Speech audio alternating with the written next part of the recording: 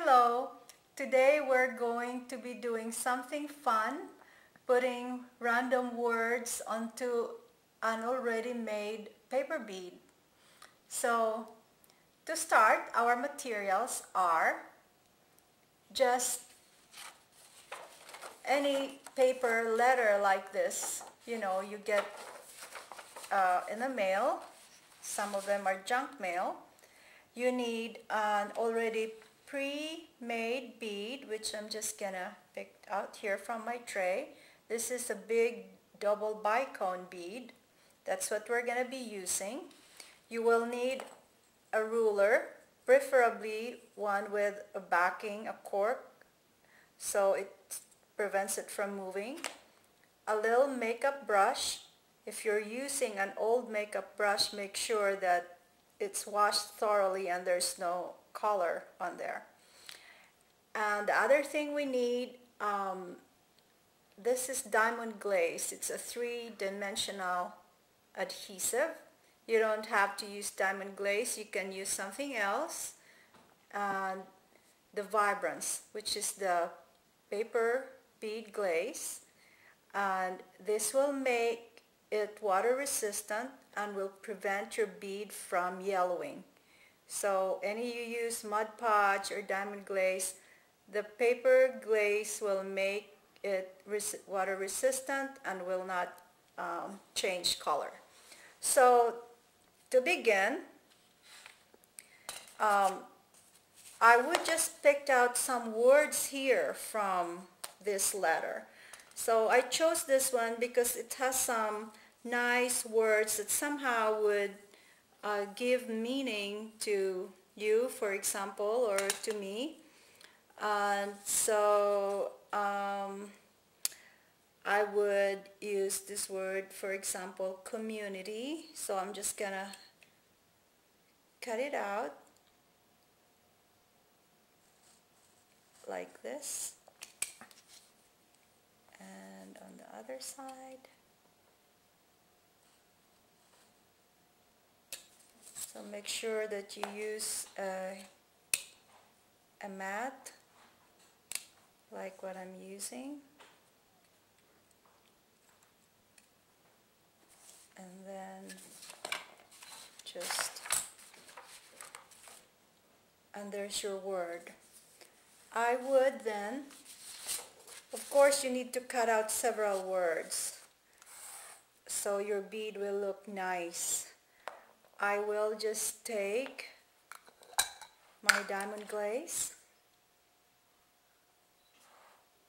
or glue and just brush it on your bead where you want to position your paper. And I will use the brush to pick up my paper and just lay it on there like that. And you can brush more glue to it like so. And you can continue doing that, filling your bead with words that you like. You can get it from old books, you can get it from catalog, junk mail, whatever. And I'm going to show you one that I already made. And this is the same way, but I cut it out from an old book. It has the words soul, light, dreams, divine, and I already put diamond glaze or use the diamond glaze to paste it onto the bead. Now I'm just going to take a little bit of vibrance and brush it onto your bead. So this will just stay on here forever now that you have put glaze over it, and you just let it dry, and I think one coat should be enough.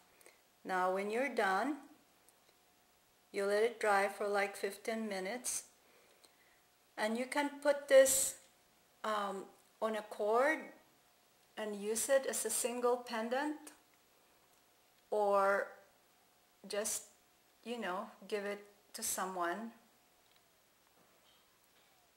So that's it for today. I realized that I haven't shown you a close-up of the bead, of the word that's on the bead. So here it is. That's the cutout word that I pasted onto the bead. And this is the sheet of paper that I cut the words out from and pasted onto this bead.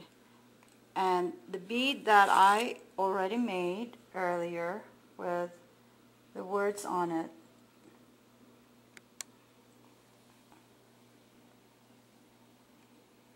I'm just trying to get a nice good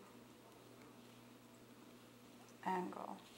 So this is the bead that has all these nice words on here from an old book, and ready to be strung onto a leather cord. Thanks for watching.